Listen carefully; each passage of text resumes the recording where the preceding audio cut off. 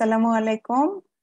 আমার অত্যন্ত প্রিয় ফিফথ ইয়ার ফোর্থ ইয়ার যেটাই হোক ছাত্রছাত্রী বৃন্দ, আশা করি তোমরা ভালো আছো। আজকে আমাকে যে ক্লাসটা নিতে বলা হয়েছে সেটা হচ্ছে ইনফেকশাস ডিজিজ ইন চিলড্রেন। সত্যিকার অর্থে বলতে গেলে দেয়ার আর so many infectious disease in children, মানে পড়ে বলে শেষ করা যাবে না। আমরা সাধারণত 4-5টা ক্লাস নেই ইনফেকশাস ডিজিজের উপরে। আর সবচেয়ে বড় কথা হলো সেটা হচ্ছে আমি বোধহয় 2010 সালের পরে ইনফেকশাস ডিজিজের উপরে ক্লাসটা নিই না। আমার যারা সহকর্মী আছেন তারাই নেন। তো আজকে ইনফেকশাস ডিজিজের ক্লাসটা আমার মনে হয় না আমি খুব কনফিডেন্ট না, কিন্তু তারপরে আমি চেষ্টা করব। আমি তোমাদেরকে পড়াবো আমরা যে ভ্যাকসিন প্রিভেন্টেবল ডিজিজ গুলো নিয়ে জানি, যেটা হচ্ছে আমাদের ইপিআই শিডিউল যেই ইনফেকশাস ডিজিজ গুলো প্রিভেনশন করে সেগুলো নিয়ে আমি আলোচনা করব। দ্যাট মিনস আমার টপিকটা আসলে হওয়া উচিত ছিল vaccine preventable diseases in children. তার মধ্যেও একটা কথা আছে যে 10টা ডিজিজ আমরা ভ্যাকসিন দিয়ে প্রিভেন্ট করি। 10টা ডিজিজই কিন্তু আসলে আলোচনা করা কঠিন। যেমন ধরো যদি বলি টিউবারকুলোসিস, টিউবারকুলোসিস একদিনে পড়াতে হয়, 1 ঘন্টার একটা ক্লাস নিতে হয় বা আরো বেশি। আবার ধরো হেপাটাইটিস বি ইনফেকশন, তোমরা জানো যে এটাই 1 ঘন্টার একটা ক্লাস। তো এই দুইটা টপিক কিন্তু আমি বাদ দিয়ে দিয়েছি। হেপাটাইটিস বি এবং ভ্যাকসিন প্রিভেন্টেবল ডিজিজের মধ্যে টিউবারকুলোসিসটা আমি আসলে আজকে পড়াবো না তোমাদেরকে, বাকি যেটা সম্ভব হয় যতটুকু পারি চট করে একটু পড়াই দেব। পড়াতে গিয়ে সবচেয়ে গুরুত্বপূর্ণ যে জিনিসটা আমাদেরকে মনে রাখতে হবে ইনফেকশাস ডিজিজের মধ্যে, সেটা হচ্ছে current EPI schedule. Current EPI schedule পরীক্ষায় আসবে না বা আসে নাই এমন কোনো পরীক্ষা অন্তত বাংলাদেশে আন্ডার গ্রাজুয়েট বা পোস্ট গ্রাজুয়েট লেভেলে পেডিয়াট্রিক্সে হয় নাই। তাহলে কারেন্ট ইপিআই শিডিউলটা তোমরা যার যার ধর্মের মূল মন্ত্রের মতন, যেমন আমি মুসলিম, আমি আমি সূরা ফাতিহা যেরকম মুখস্থ পারি, কালেমায়ে তাইয়্যিব, কালেমায়ে শাহাদাত, কালেমায়ে তাওহীদ যেরকম ঠাটা মুখস্থ পারি, ঠিক সেরকম তোমাদেরকে ইপিআই এর ভ্যাকসিনেশন শিডিউলটা মুখস্থ, ঠোঁটস্থ, অন্ত্যস্থ রাখতে হবে। তাহলে চলো আমরা দেখি একটু শিডিউলটা কি।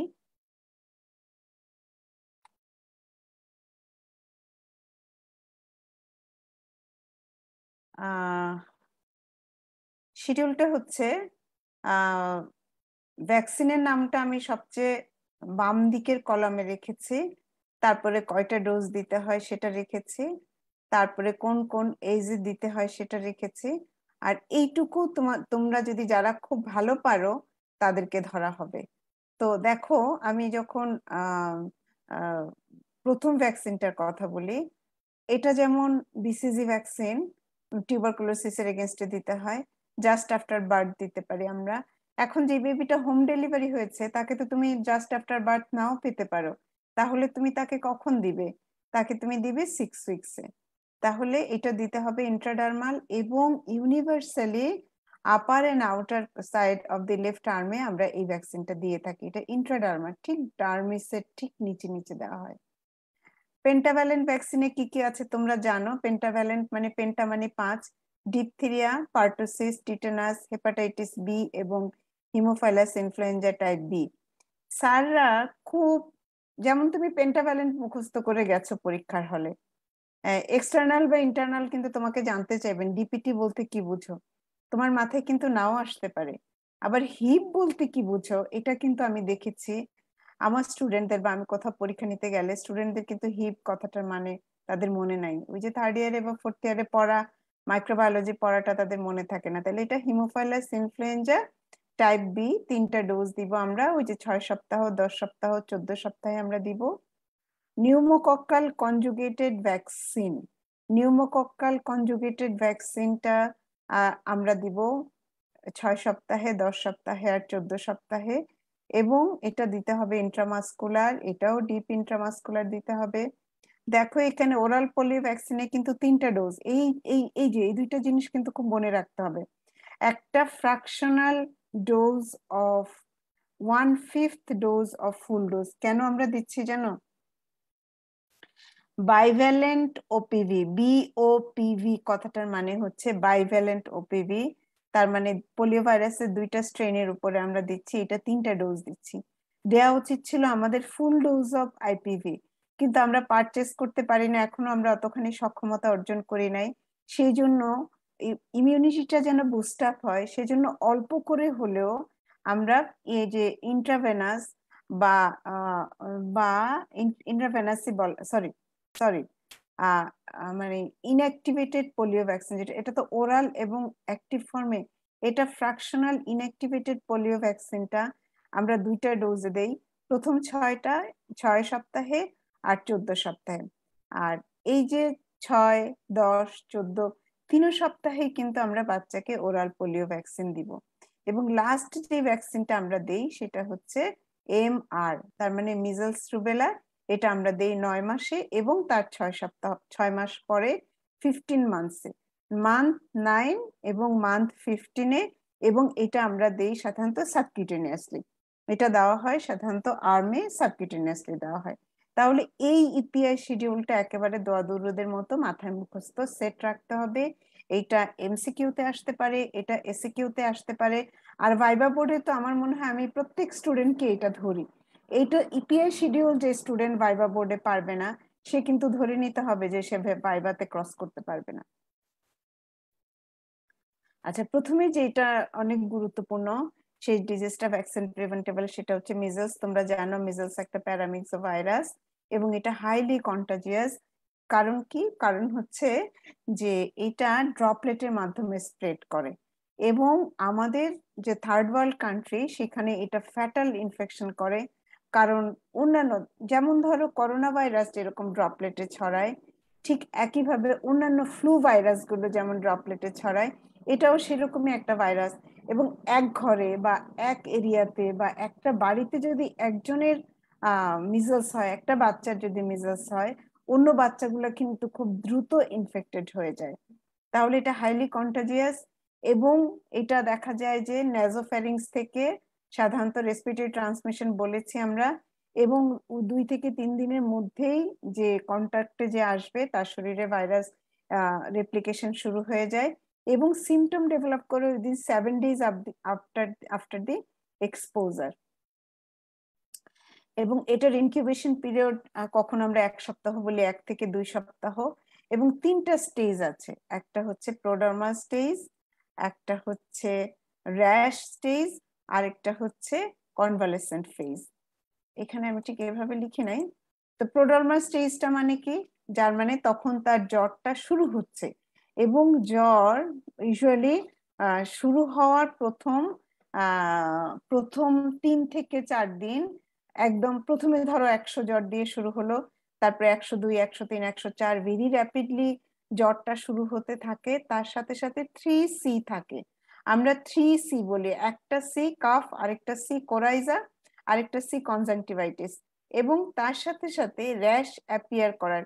এই যে র্যাশটা আমরা দেখতে পাচ্ছি, এই বাচ্চাটার দেখো কাফটা বোঝা যাচ্ছে না, নাক দিয়ে পানি পড়ছে, এবং চোখটা কিন্তু লাল, কনজাংটিভাইটিস আছে, তার কোরাইজা আছে, নাক দিয়ে পানি পড়ছে, এবং হয়তো তার কাশিও আছে, এবং দেখো র্যাশটা কিন্তু তার ফেস থেকে শুরু হয়েছে।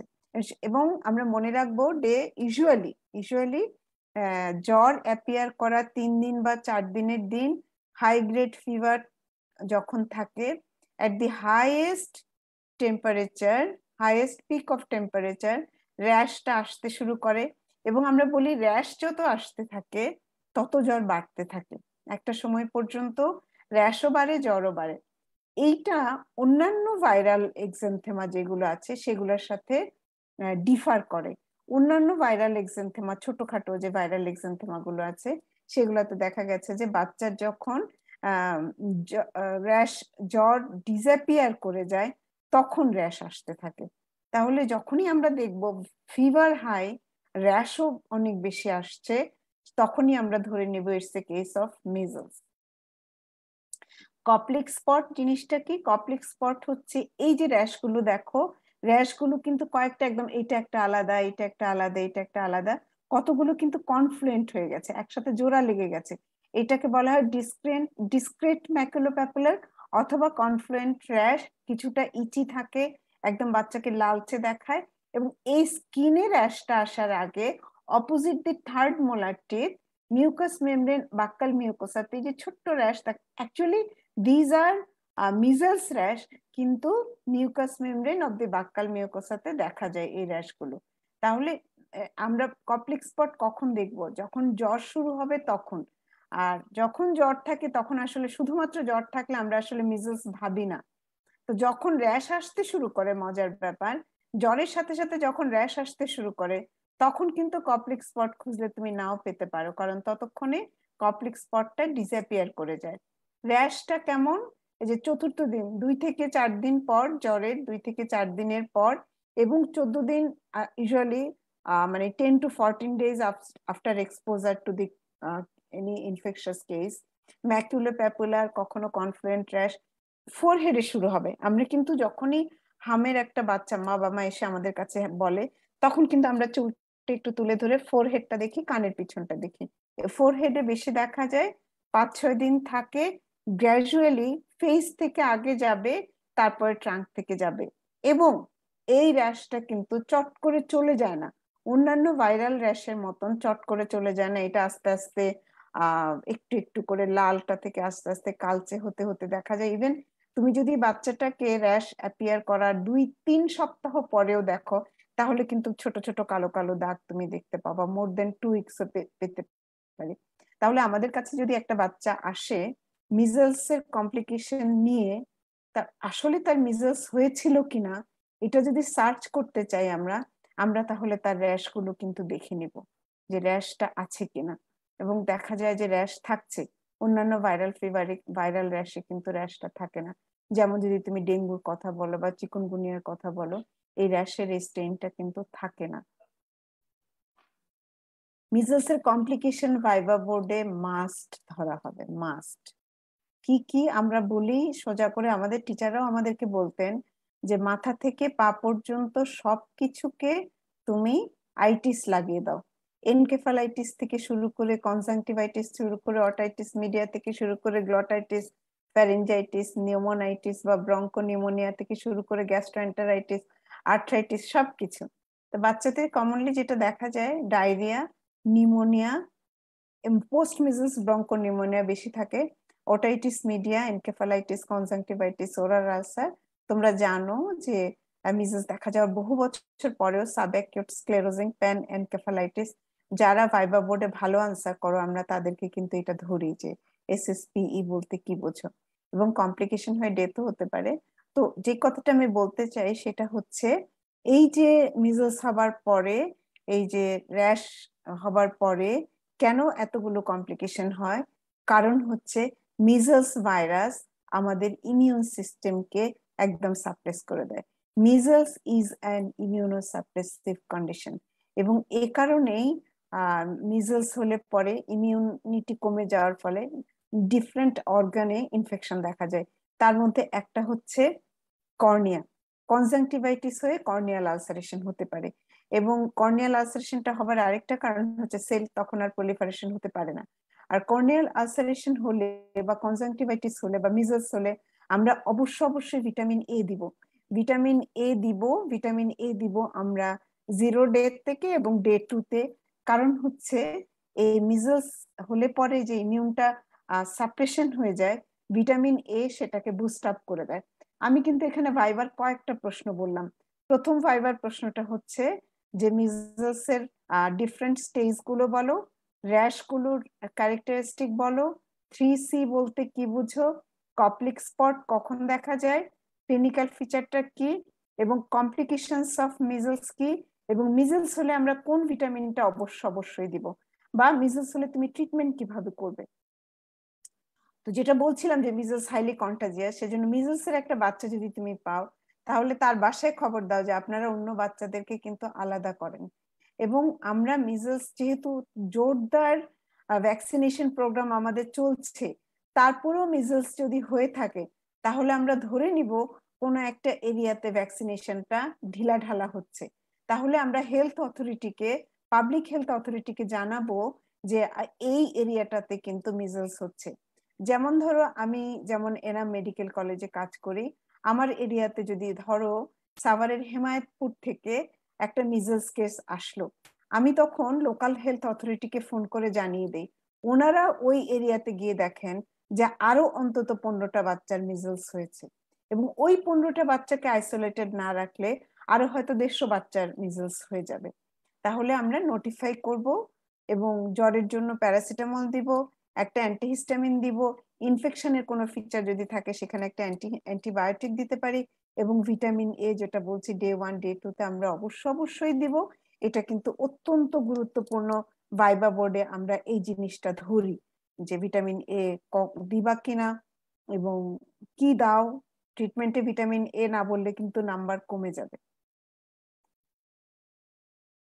প্রিভেনশনের কথাটা আমরা বলেছি যে 9 মান্থে এবং 15 মান্থসে আফটার দ্য ফার্স্ট ডোজ। এবং মিজলস ইনফেকশন যদি কারো একবার হয়ে থাকে সে লাইফ লং ইমিউনিটি পাবে। পার্টুসিস মানে হচ্ছে হুপিং কাফ বা পার্টুসিস ইনফ্যান্ট এবং ইয়াং চিলড্রেনদের হয় সাধারণত 3 বছর 4 বছরের বাচ্চাদের বেশি হয়ে থাকে। এবং কাশিটা হচ্ছে প্যারক্সিজম, মানে বাচ্চা কাশতে শুরু করে, কাশতে কাশতে কাশতে কাশতে কাশতে কাশতে কাশতে কাশতে করে একটা হুপ শব্দ করে তারপরে বাচ্চাটার কাশিটা শেষ করে। দেখো এখানে আমি ছবি দেখে যে কাশতে শুরু করেছে, কাশতে কাশতে কাশতে কাশতে বাচ্চাটা এক্সস্টেড হয়ে গেছে এবং এখন কিন্তু তার একটা হুপ শব্দ হচ্ছে, এটাকে আমরা বলছি হুপিং কাফ। এবং এটা বডিটেলা পার্টুসিস একটা গ্রাম নেগেটিভ কোকোব্যাসিলাস দিয়ে হয়ে থাকে। এবং এটা যেটা করে এটাও কিন্তু হাইলি কন্টাজিয়াস ড্রপলেট স্প্রেড করে। এটার কারণটা হচ্ছে এই যে দেখো এখানে ছবিটা, যে এই যে ছোট ছোট যে সিলিয়া গুলো, আমরা জানি যে আমাদের রেসপিরেটরি ট্র্যাক্টের এপিথেলিয়ামে সিলিয়া থাকে, এই যে ছোট ছোট দেখা যাচ্ছে ছোট ছোট ছোট ছোট ব্যাসিলাসের মতন, এই ব্যাসিলাস গুলো সিলিয়া গুলোকে ব্লান্ট করে দেয়, যার ফলে বাচ্চাটার ইনফেকশন হতে থাকে এবং ইমিউনিটি কমে যায়। যত পার্টুসিস ইনফেকশন হবে, রেসপিরেটরি ট্র্যাক্টের সিলিয়া গুলো ব্লান্ট হয়ে যাওয়ার জন্য এদের ইনফেকশন বা অন্যান্য অর্গানিজম ডিপোজিশন হতে থাকে, বাচ্চাটা নিউমোনিয়া বা ব্রঙ্কিয়েক্টেসিস ডেভেলপ করে। এখানে দেখো 3টা স্টেজ আছে। ফার্স্ট স্টেজ হচ্ছে, এখানে আমি একটা ছবি দেখিয়েছি, দেখো এখানে বলা হয়েছে যে এক্সপোজারের পরে যেদিন সে এক্সপোজার হলো সেই দিন থেকে কিন্তু তার 2-3 বা মোটামুটি সপ্তাহখানেক পর থেকে বাচ্চার কাশি শুরু হলো। এইখান থেকে শুরু করে up to the 3 weeks of exposure বাচ্চাটা কিন্তু ইনফেকশাস, বাচ্চাটার শরীর থেকে ব্যাকটেরিয়াটা ছড়াতে থাকে এবং কাশি শুরু হতে থাকে। কাশি হতে হতে হতে হতে দেখা যায় 6 উইকস পর্যন্ত বাচ্চাটার কাশি থাকে আমরা যদি ট্রিটমেন্ট না করি। মানে এটা কিন্তু একটা লং লাস্টিং ডিজিজ। ট্রিটমেন্ট শুরু করলে তো আরো তাড়াতাড়ি রিকভার হয়ে যাবে, ট্রিটমেন্ট যদি শুরু না করি তাহলে দেখা যাবে 3 মাস পর্যন্ত বাচ্চাটার লাগবে রিকভার হতে। তার মানে এই যে প্রথমে একটু সর্দি, লো গ্রেড ফিভার থাকবে, ক্যাটারাল স্টেজটা থাকবে 2 উইকস, কাশি স্টেজটা থাকবে দেখা যাবে 6 উইকস পর্যন্ত, যেটাকে প্যারক্সিজমাল বা ওই কাফ স্টেট যেটাকে বলা হচ্ছে, প্যারক্সিজমাল কাফের যে স্টেটটা সেটা থাকবে। এবং কয়েক মাস পর্যন্ত বাচ্চাটার কনভালেসেন্ট, মানে আস্তে আস্তে যে সে ভালোর দিকে যাচ্ছে, এই কন্ডিশনটা মে টেক ইভেন মান্থস। এবং এই যে প্রথমে এক্সপোজারের পরে বাচ্চাটা লো গ্রেড একটা ফিভার থাকবে, একটু হালকা হালকা কাশি থাকে, নাক দিয়ে পানি পড়তে থাকে, আস্তে আস্তে সে অ্যাকিউট ফেজটা আসতে থাকে।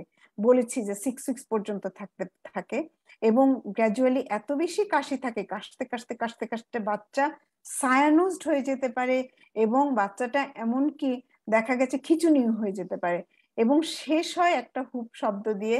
এবং এত বেশি কাশি হতে পারে বাচ্চাটার যে কোনো একটা খাচ্ছে বা কাঁদতেছে, ইভেন খেলতে খেলতেও কিন্তু এই কাশিটা শুরু হতে পারে এবং গ্র্যাজুয়ালি রিকভারি হয়। কাশতে কাশতে বাচ্চাটা বমি করে দেয়, কিছুটা কাফ আউট করে, তারপরে কাশিটা কমে যায়।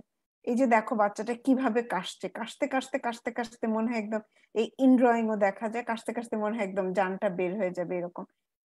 আর পার্টুসিস বা হুপিং কাফ কিন্তু ক্লিনিক্যাল ফিচার দেখেই তুমি বুঝে যাবা এটা। এই যে আমরা এখানে লিখেছি যে পিসিআর করতে হয়, এসব এসব আসলে লাগে না। তো কমপ্লিকেশন কি, ঠিক একইভাবে মিজলসের যেমন কমপ্লিকেশনটা ধরা হয়, পার্টুসিসের কমপ্লিকেশনটা ধরা হয়।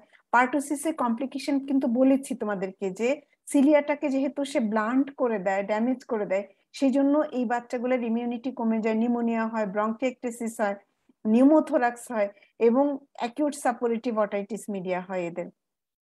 হার্নিয়া হয়, যেহেতু বারবার সে কাশছে সেই জন্য হার্নিয়া হবে, এবং ইন্ট্রাঅ্যাবডোমিনাল প্রেসার বেড়ে যাওয়ার জন্য রেকটাল প্রোলাপস হতে পারে। কাশতে কাশতে সাবকনজাংটিভাল ব্লাড ভেসেল রাপচার হয়ে গিয়ে হেমোরেজও হতে পারে, এবং হাইপোক্সেমিয়া হয়ে সিজার হতে পারে। পার্টুসিসের যে টক্সিনটা সেটা দিয়ে এনকেফালোপ্যাথিও কিন্তু হতে পারে। চিকিৎসা কিন্তু সহজ খুব, আমরা যদি টাইমলি আইডেন্টিফাই করতে পারি। ম্যাক্রোলিড অ্যান্টিবায়োটিক ভালো কাজ করে, ইরাথ্রোমাইসিন, অ্যাজিথ্রোমাইসিন, ক্ল্যারিথ্রোমাইসিন, ইভেন পেনিসিলিনও ভালো কাজ করে। আর যদি বাচ্চা ডিস্ট্রেসে আসে তাহলে কিন্তু আমরা অক্সিজেন দেই, কখনো কখনো ব্রঙ্কোডাইলেটর দেই, ডেক্সট্রোমিথরফেনও দিয়ে থাকি কফ সাপ্রেসিভ এজেন্ট হিসেবে। ডিপথিরিয়া তোমরা জানো, এটা ডিডি পড়েছো তোমরা, ডিডি অফ হোয়াইট প্যাচ। ডিপথিরিয়া হচ্ছে একটা গ্রাম পজিটিভ ব্যাসিলাই, এবং ড্রামস্টিক অ্যাপিয়ারেন্সে, যে মাথার ম্যাচ স্টিক অ্যাপিয়ারেন্সের মতো, মাথা একটুখানি কালো ডটের মতো থাকে, তারপর পুরো একটা লম্বা ডাটির মতো থাকে, সেটাকে আমরা বলছি যে aerobic gram positive bacillus drumstick like appearance. এবং এটার ইনকিউবেশন পিরিয়ড একটু এটা সাধারণত মিউকাস মেমব্রেনকে এফেক্ট করে, এবং ডিপথিরিয়ার মিউকাস মেমব্রেনটা তৈরি হবার অনেকগুলো সাইট আছে।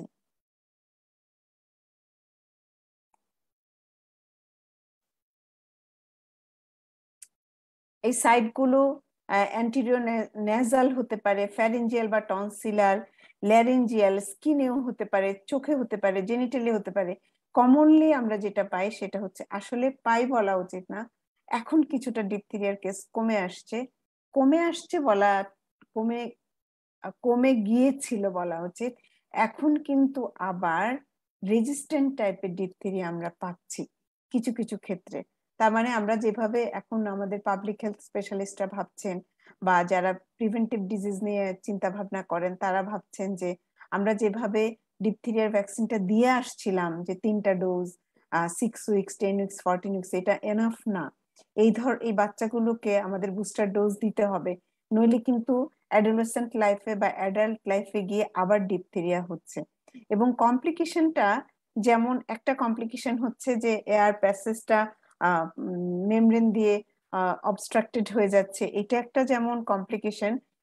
গ্রেভ কমপ্লিকেশন গুলো যেটা হয় সেটা হচ্ছে তোমার টক্সিন দিয়ে, এবং ফ্যারিঞ্জিয়াল এবং টনসিলার যে ডিপথিরিয়াটা, সেটা দেখা গেছে যে অ্যাডহেরেন্ট একটা ডার্টি হোয়াইট লাইক অ্যাডহেরেন্ট মেমব্রেন তৈরি হয়, এবং এই মেমব্রেনটা রেসপিরেটরি অবস্ট্রাকশন করে ফেলতে পারে। মেমব্রেনের কম্পোজিশন হচ্ছে ফিব্রিন, ব্যাকটেরিয়া, ইনফ্লামেটরি সেল সাধারণত থাকে, এবং পেশেন্টের সাধারণত জ্বর থাকে না, কিন্তু টক্সিনের কারণে পেশেন্টকে খুব টক্সিক দেখায়। দেখো কেমন করে একেবারে মেমব্রেন হয়ে, যে প্যাসেজটা পুরোটুকু খোলা থাকার কথা, এত বেশি মেমব্রেন হয়ে আছে, সেটার জন্য কিন্তু তার প্যাসেজটা, এয়ারওয়ে প্যাসেজটা কিন্তু ন্যারো হয়ে গেছে। এবং এই আমরা বলেছি যে কমপ্লিকেশনটা হয়ে থাকে টক্সিনের জন্য, এবং এই টক্সিনটার জন্য রেসপিরেটরি ফেইলিওর হতে পারে। টক্সিনের জন্য যেটা হয় সেটা হচ্ছে মায়োকার্ডাইটিস। মায়োকার্ডাইটিস আমরা পেতে পারি as a case of chest pain পেতে পারি, হার্ট ফেলিওর পেতে পারি, অ্যারিথমিয়া আকারে পেতে পারি মায়োকার্ডাইটিস, এবং নিউরাইটিস হয়ে হতে পারে, যে কোনো গ্লুসোফ্যারেঞ্জিয়াল, ভ্যাগাস বা অ্যাক্সেসরি নার্ভ পলসি হতে পারে, ডিফারেন্ট পলিনিউরাইটিস হতে পারে। ইভেন তোমরা জানো যে কত নাম্বার সার্ভাইকাল ডায়াফ্রামকে সাপ্লাই দেয়, আমি ভুলে গেছি, সেটা দিয়ে ডায়াফ্রামেটিক প্যারালাইসিসও কিন্তু হতে পারে। এবং ট্রিটমেন্ট কিন্তু খুব সহজ।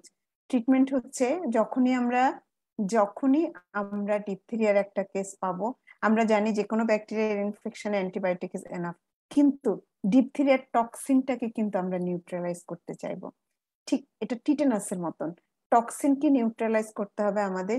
সেটার জন্য আমরা অবশ্যই অ্যান্টিটক্সিন দিব, কারণ টক্সিন মেডিয়েটেড ডিজিজটা বেশি গ্রেভ, এবং তার সাথে সাথে অ্যান্টিবায়োটিক দিব, পেনিসিলিন এবং ম্যাক্রোলিড অ্যান্টিবায়োটিক ভালো কাজ করে, ইভেন সেফালোস্পোরিনও কাজ করে। কমনলি আমরা সাধারণত ইরিথ্রোমাইসিন দিয়ে থাকি বা পেনিসিলিন দিয়ে থাকি, এবং সাপোর্টিভ কেয়ার, ধরো রেসপিরেটরি ফেলিওর থাকলে রেসপিরেটরি ফেলিওরের চিকিৎসা দিব, বা মায়োকার্ডিটিস ডেভেলপ করে থাকে স্টেরয়েড এবং অন্যান্য কার্ডিয়াক সাপোর্টিভ কেয়ার গুলো দিব। টিটেনাস তোমাদের অনেক পরিচিত, বাংলায় যেটাকে আমরা ধনুষ্টঙ্কার বলি। টিটেনাসটা অ্যানারোবিক, এটা তোমরা জানো, গ্রাম পজিটিভ এবং স্পোর ফর্মিং ব্যাকটেরিয়া। অ্যানারোবিক মানে ওইসব জায়গা থেকে টিটেনাস মাল্টিপ্লাই করবে যেখানে এয়ার থাকছে না।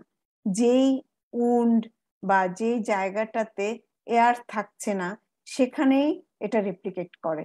স্পোর গুলো পাওয়া যায় সয়েল, এনিমেল, ফিসিস, বছরের পর বছর এখানে থেকে যায়।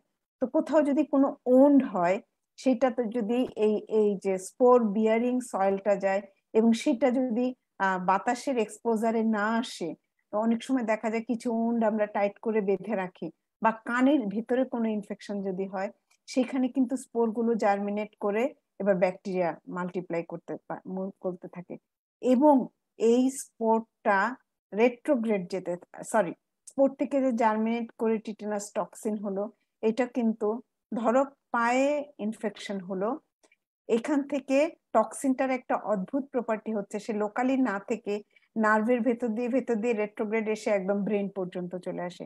এটা রেট্রোগ্রেড মোশন, এবং এটা ডোজ খুবই কম, 2.5 ন্যানোগ্রাম পার কেজি, খুবই সামান্য। এবং অদ্ভুত ব্যাপার হচ্ছে তুমি টিটেনাস টক্সয়েড যে ভ্যাকসিনটা দাও, টিটি বলি আমরা, টিটেনাস টক্সয়েড ভ্যাকসিনে যতটুকু টক্সিন থাকে তার চাইতে অনেক কম টক্সিন দিয়ে টিটেনাস ইনফেকশন হয় এবং রোগী মারা যেতে পারে। তার মানে কোনো পেশেন্টের যদি টিটেনাস ইনফেকশন হয়, সে যদি সার্ভাইভ করে তারপরেও কিন্তু তাকে টিটেনাস ভ্যাকসিন দিতে হবে, কারণ তার যে ইনফেকশন হয়েছিল যতটুকু টক্সিন দিয়ে, ওই ইনফেকশনটা তাকে কিন্তু প্রিভেনশন দিবে না। এবং এই এই এদের দেখা গেছে যে অ্যানারোবিক কন্ডিশন জার্মিনেট করে, আমি তোমাকে বলেছি, সেন্ট্রাল নার্ভাস সিস্টেমে গিয়ে বাইন্ড করে এবং নিউরো ট্রান্সমিশন, নিউরো মানে মোট কথা যেসব নিউরো ট্রান্সমিটার মাসেলকে রিলিজ করে সেগুলোকে রিলিজ হতে বাধা দেয়। মাসেল রিল্যাক্সেশন করে যেসব নিউরো ট্রান্সমিটার, সেগুলোকে রিলিজ হতে বাধা দেয়, যার ফলে আনঅপোজড মাসেল কন্ট্রাকশন হবে, এত বেশি মাসেল কন্ট্রাকশন হবে যে বাচ্চাটা ধনুকের মতো বেঁকে যাবে।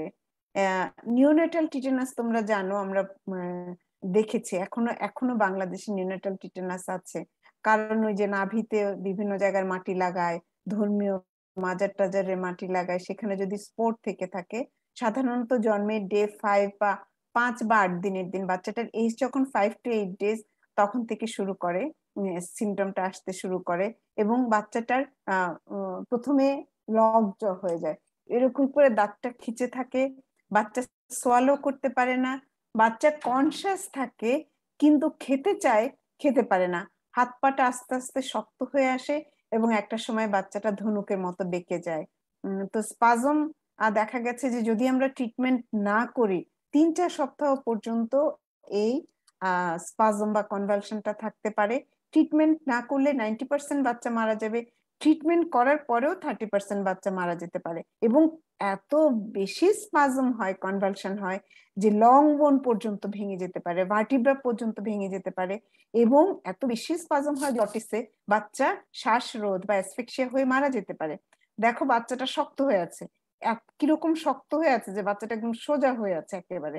এবং আরো একটা ছবি আছে, দেখো বাচ্চা কিন্তু কনসাস, লুক দেখে বুঝতে পারছো যে বাচ্চাটা কনসাস, কিন্তু মুখ শক্ত হয়ে আছে, হাত পাটা শক্ত হয়ে আছে। এখানে একটা কথা বলে রাখি, আমি নিজে দেখেছি অটাইটিস মিডিয়ার বাচ্চা যদি আমরা ঠিকঠাক মতো ট্রিটমেন্ট না করি, আমি কিন্তু অটাইটিস মিডিয়া থেকে সেরেব্রাল টিটেনাস এতটুকু জায়গায় কনভালশন হতে দেখেছি। তো অটাইটিস মিডিয়ার বাচ্চা কিন্তু সাবধানে চিকিৎসা করবে। ট্রিটমেন্ট প্রথম কথা হচ্ছে আইসোলেশন। এখানে isolation not due to contagious disease, এই জন্য না, আমরা আইসোলেশন করছি কারণ যে কোনো স্টিমুলেশন বাচ্চাটার কনভালশনটাকে ইনসিস্ট করবে, যে কোনো সামান্য একটু শব্দ হলেই খিচুনিটা শুরু হয়ে যাবে। সেজন্য একদম অন্ধকার, তোমরা কেউ যদি কমিউনিটি মেডিসিনের ভিজিটে গিয়ে থেকে থাকো, ইনফেকশাস ডিজিজ হসপিটালে তোমরা দেখেছো যে একদম কালো পর্দা দিয়ে টিটেনাসের যে ওয়ার্ড সেটা কালো পর্দা দিয়ে কভার করা থাকে, যেন কোনো শব্দ বা আলো না আসে। যতটুকু সম্ভব তাকে কম হ্যান্ডলিং করতে হবে, ভালো ধরনের অ্যান্টিবায়োটিক দিতে হবে, সেটা সেফট্রিয়াক্সন হতে পারে, সেফালোস্পোরিন হতে পারে, ইভেন পেনিসিলিন ডেরিভেটিভ হতে পারে, এবং তাকে প্যাসিভ ইমিউনাইজেশন দিতে হবে, মানে টিটেনাস ইমিউনোগ্লোবুলিনটা দিতে হবে, টিআইজি। এবং বাচ্চা ভালো হয়ে যাবার পরে আমাদেরকে ফুল ভ্যাকসিনেশনটা তাকে দিতে হবে। টিটেনাস টক্সয়েড বলেছি আমরা যে যেটা ভ্যাকসিনটা আমরা দেই সাধারণত 3টা ডোজ দিতে হয়। ডিপিটি আমরা 3বার দেই, বুস্টারও দিতে পারি, এবং আমরা সাধারণত ডিপথেরিয়া টক্সয়েডের সাথে দিতে পারি। ভালো হয় প্রতি 10 বছর পর পর দিতে পারলে। আর তোমরা তো জানো যে ইউনিভার্সাল একটা টিটেনাস দেওয়ার আছে, যে আমরা প্রথমটা দেই 1 বছর পরে দিই, 6 মাস পরে দিই, তার 1 বছর পরে দিই, তার 1 বছর পরে দিই। এই যে ইউনিভার্সাল ইমিউনাইজেশন, এটাও ভাইবা বোর্ডে তোমাকে ধরা হবে। চিকেন পক্স যদিও আমরা ইপিআই শিডিউলে দেই না, কিন্তু অ্যাজ বিকজ এটা অত্যন্ত মানে খুব কমন একটা ডিজিজ, তোমরা জানো। যেমন এই সময়টাতে বিশেষ করে গ্রীষ্মকাল, বসন্ত, মানে এই যে তোমার ধরো ফেব্রুয়ারি, মার্চ, এপ্রিল, মে, এই সময়টাতে কিন্তু আমরা চিকেন পক্সের কেস অনেক বেশি দেখে থাকি। এবং এইটাও রেসপিরেটরি ড্রপলেট দিয়ে ইনফেক্টেড রেসপিরেটরি ড্রপলেট দিয়ে ট্রান্সমিশন হয়ে থাকে। এইটাও কিন্তু হাইলি কন্টাজিয়াস। একটা বাসায় একজনের যদি চিকেন পক্স হয়, ধরে নেওয়া যায় সবারই হবে যদি তাকে আইসোলেটেড না রাখা যায়। এবং এটা কখনো কখনো দেখা গেছে যে এই ভ্যারিসেলাটা নার্ভ রুটে বসে থাকে, নার্ভ রুটে ডরমেন্ট আকারে থাকে, পরবর্তীতে অ্যাক্টিভেটেড হয় according to the nerve distribution, যেটাকে আমরা ভ্যারিসেলা জস্টার ইনফেকশন বলে থাকি। এইটা র্যাশটার একটা মজার ব্যাপার হচ্ছে, এই ছবিটাতে দেখাতে চেয়েছি, দেখো, বা এখানে ছবিটাতে একই সাথে এই যে এটা মনে করো যে শুরু হলো, এটা মাঝারি লেভেল, এটা তার পরের স্টেজের, এইটা তার পরের স্টেজের, এইটা একেবারে ফুল ম্যাচিওর একটা র্যাশ, ম্যাচিওর একটা ভেসিকল। এখানে দেখো এই পেশেন্টের শরীরে একইভাবে যেমন কিছু হিল হয়ে গেছে, যেমন এটা হিল হয়ে গেছে, কিন্তু কিছু আবার নতুন করে হচ্ছে। তার মানে চিকেন পক্সের পেশেন্ট যখন তুমি দেখবে, তখন যে ভেসিকল গুলো দেখবে, এই ভেসিকল গুলো ডিফারেন্ট এইজে থাকবে, ডিফারেন্ট জেনারেশনের ভেসিকল তুমি দেখতে পাবে। এবং আরেকটা জিনিস দেখতে পাবা যে এই ভেসিকল গুলার মাঝখানে একটা আমব্লিকেশন বলা হয়, নাভির মতন ছোট্ট একটা স্পট থাকে, মানে র্যাশটার মাঝখানে ছোট্ট একটা কালো ডট থাকে, ভেসিকলটার মাঝখানে ছোট্ট একটা ডট থাকে, যেটাকে বলা হচ্ছে আমব্লিকেশন অফ দি ভেসিকল। এবং ভ্যারিসেলার সাধারণত ইনকিউবেশন পিরিয়ড 7 থেকে 10 দিন হতে পারে।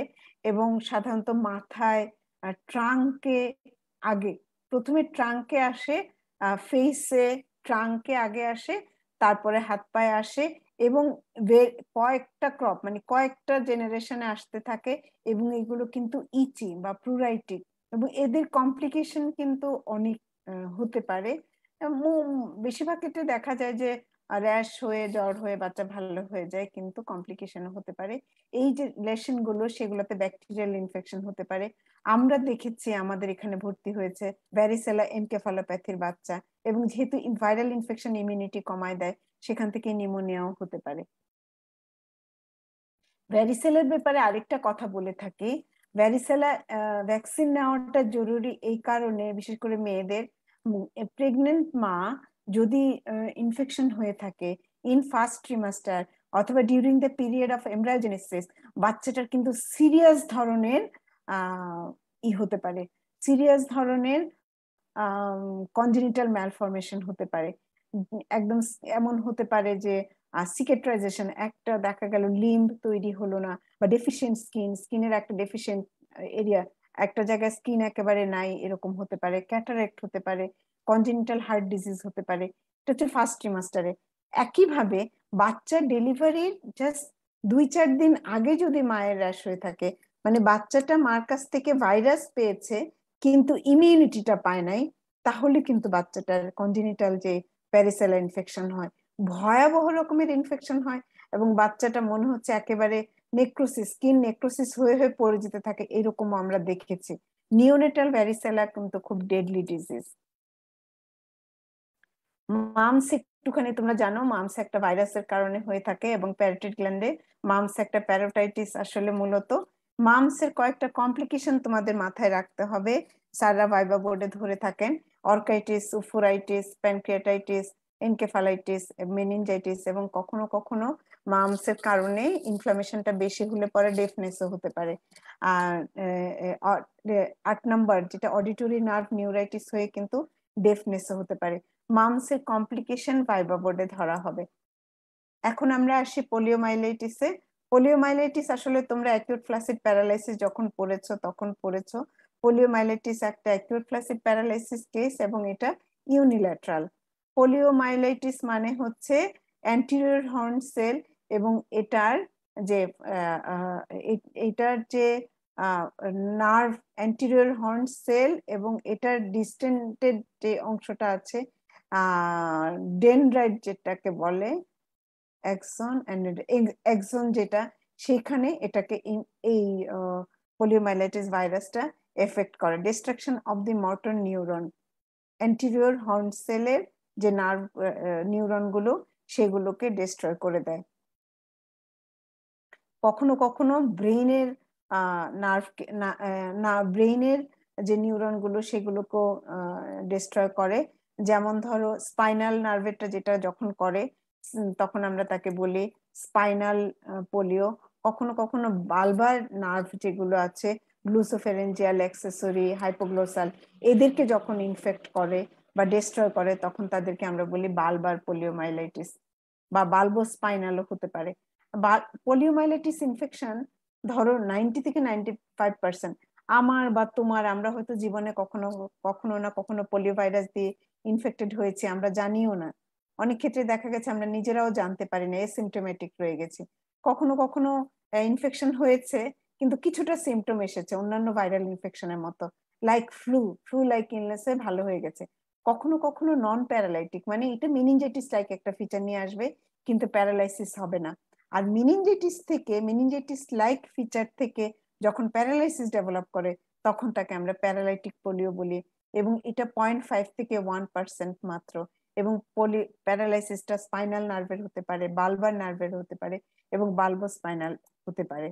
এবং এদের ফিচারটা ডিটেলস আমি বলছি না এখানে। সাধারণত প্রথমে শুরু হবে একটা মেনিনজাইটিস লাইক ফিচার নিয়ে আসবে, হেডেক, স্টিফনেস অফ ব্যাক, নেক, মোট কথা ভাইরাল মেনিনজাইটিসের মতো একটা ফিচার নিয়ে আসবে। এরপরে গ্র্যাজুয়ালি 10 days 12 days আস্তে আস্তে দেখা যাবে যে একটা পা সে বা একটা হাত সে নাড়তে পারছে না। আমরা ইনভেস্টিগেশন করলে দেখা যাবে যে সিএসএফ যদি করি, বিকজ বাচ্চা তো আমাদের কাছে মেনিনজাইটিস লাইক ফিচার নিয়ে আসবে, তখন হয়তো দেখা যাবে যে তাকে তার সিএসএফটা ভাইরাল মেনিনজাইটিসের মতন দেখা যাচ্ছে। আর যদি আমরা ফ্ল্যাসিড প্যারালাইসিস পাই তাহলে তোমরা জানো যে আমরা স্টুল কালচার করি যে কোনো অ্যাকিউট ফ্ল্যাসিড প্যারালাইসিসের ক্ষেত্রে, যেমন গুলেনবারি সিনড্রোম বা ট্রান্সভার্স মাইলাইটিস বা সাসপেক্টেড পোলিওমাইলাইটিস হলে কিন্তু আমরা স্টুল কালচার করে ভাইরাস আইসোলেশন করি। কিন্তু ফরচুনেটলি আমাদের দেশে 2000 সম্ভবত 13 সাল থেকে, আমি ভুলে গেছি এক্সাক্ট ডেটটা, আমরা কিন্তু পোলিও ইরাডিকেটেড। এবং ট্রিটমেন্ট, সিমটোমেটিক ট্রিটমেন্ট, বেড রেস্টে থাকতে হবে, অ্যানালজেসিক দিতে হবে, এবং যদি বাচ্চার বালবার পোলিওমাইলাইটিস হয় তাহলে প্রয়োজনে মেকানিক্যাল ভেন্টিলেশন দিতে হবে এবং ফিজিওথেরাপি দিতে হবে। তবে সাধারণত যে প্যারালাইসিসটা হয় সেটা মানে এভারলাস্টিং। মোটামুটি আমরা অনেকখানি পড়ে ফেলছি। আমরা ভ্যাকসিন, প্রিভেন্টেবল ডিজিজের মধ্যে আরেকটা ভ্যাকসিন আমরা দেই যেটা হচ্ছে Haemophilus influenza type B.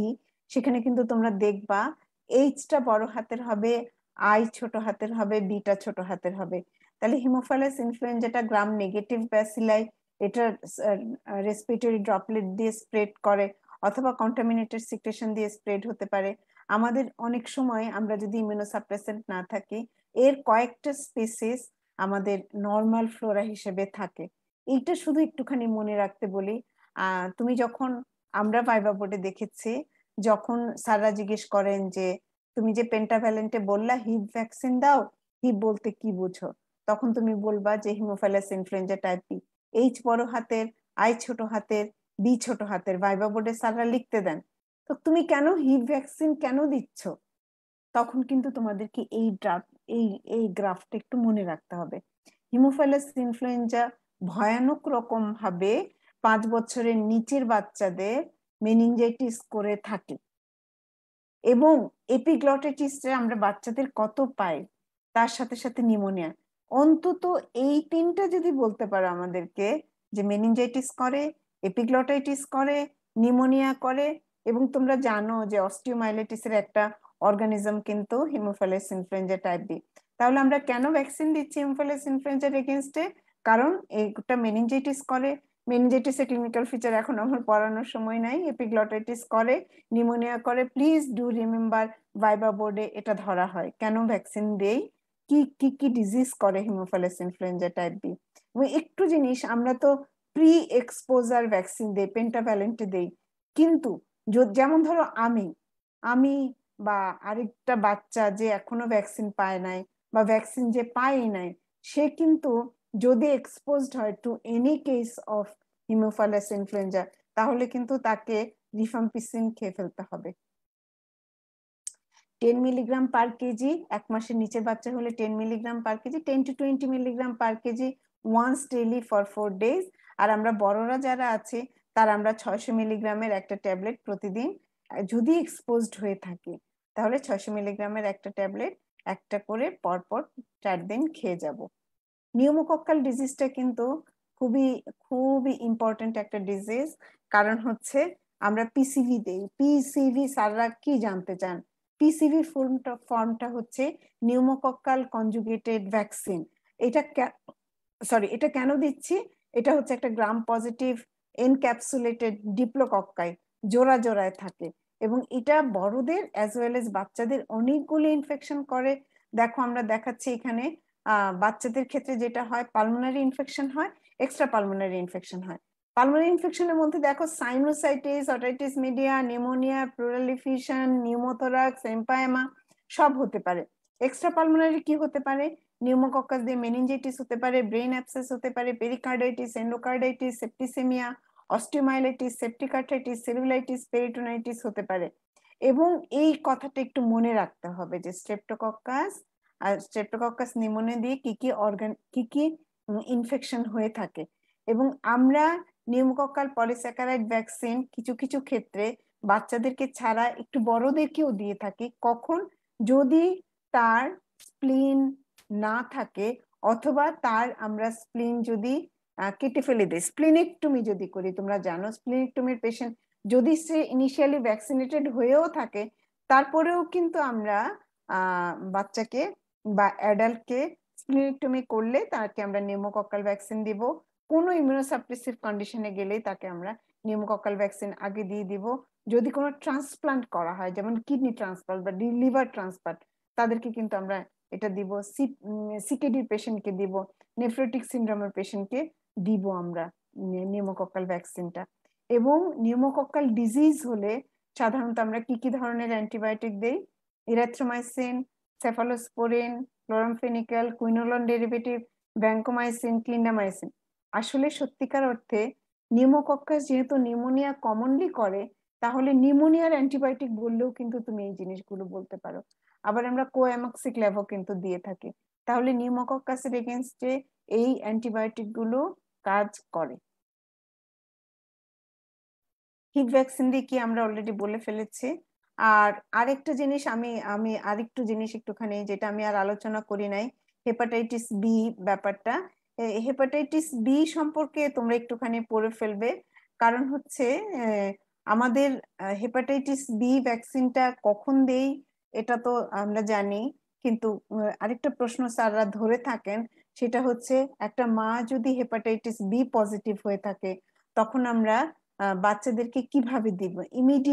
Immediately after birth আমরা বাচ্চাটাকে উইদিন মানে অ্যাজ আর্লি অ্যাজ পসিবল আমরা বাচ্চাকে ভ্যাকসিনেশনটা শুরু করে দিব। এবং বাচ্চাকে আমরা হেপাটাইটিস বির এগেনস্টে একটা অ্যাক্টিভ ইমিউনাইজেশন শুরু করে দিব by giving vaccine, hepatitis B vaccine এবং প্যাসিভ ইমিউনাইজেশন শুরু করে দিব by giving hepatitis B immunoglobulin, হেপা BIG বা হেপা বিগ নামে বাজারে পাওয়া যায়। এটা 2 থাইটে 2টা দিব। এটা স্যাররা ভাইবা বোর্ডে ধরেন যে মা যদি হেপাটাইটিস বি পজিটিভ হয়ে থাকে বাচ্চাকে কিভাবে তুমি প্রোটেকশন দিবে, এবং বাচ্চাটা মার দুধ খাবে কিনা। আমরা বলবো অবশ্যই বাচ্চা ব্রেস্ট ফিডিং করবে, কারণ মা ব্রেস্ট ফিডিং এর মাধ্যমে hepatitis B vaccine, hepatitis B virus যে রিলিজ হয় এটা খুব সামান্য পরিমাণ। আর হেপাটাইটিস বি যদি এসেই যায় তোমাদের কথা প্রসঙ্গে বা ভাইবায় যে প্রশ্নটা ধরা হবে সেটা হচ্ছে hepatitis B course of infection কি, কিরকম এসিমটোমেটিক থাকে কত পার্সেন্ট, ক্যারিয়ার হিসেবে থাকে কত পার্সেন্ট, অ্যাকিউট ইনফেকশন হয় কত, ক্রনিক লিভার ডিজিজ হয়, তারপরে হচ্ছে সিরোসিস অফ লিভার ডেভেলপ করে একটা সময়ে, তারপরে হচ্ছে হেপাটিক কার্সিনোমা হতে পারে, এটা হতে পারে। আরেকটা প্রশ্ন স্যাররা ধরেন যে extra hepatic manifestation of hepatitis B infection, এই জিনিসগুলো একটু পড়ে ফেলবে যে হেপাটিক ম্যানিফেস্টেশন কি কি হতে পারে, কোর্স অফ ইনফেকশন কি, আর এক্সট্রা হেপাটিক ম্যানিফেস্টেশন কি হতে পারে। তো এই পর্যন্ত আমরা যা যা পড়লাম মোটামুটি আমরা মোটামুটি পড়ে ফেলেছি। যে যেটা গুরুত্বপূর্ণ যে জিনিসটা মনে রাখবে সেটা হচ্ছে কমপ্লিকেশন। প্রথমে মনে রাখবে যে শিডিউলটা, যে আমরা ইপিআই শিডিউল আর প্রত্যেকটা ইনফেকশাস ডিজিজের কমপ্লিকেশন গুলো মনে রাখতে হবে, কোনটা কোনটা নোটিফাই করতে হবে, এটা একটু খুব খুব মনে রাখবে আর কি। তো কতটুকু মনে রাখতে পারবে বা জানি না কতটুকু পড়াতে পেরেছি। আরো অনেক কিছু পড়ানো যেত কিন্তু সময়ের জন্য আর অনেক লম্বা ক্লাস নিয়েছি। তো তোমাদের জন্য আজকে শেষ করি এখানে, আর তোমাদের জন্য শুভকামনা থাকলো। আসসালামু আলাইকুম।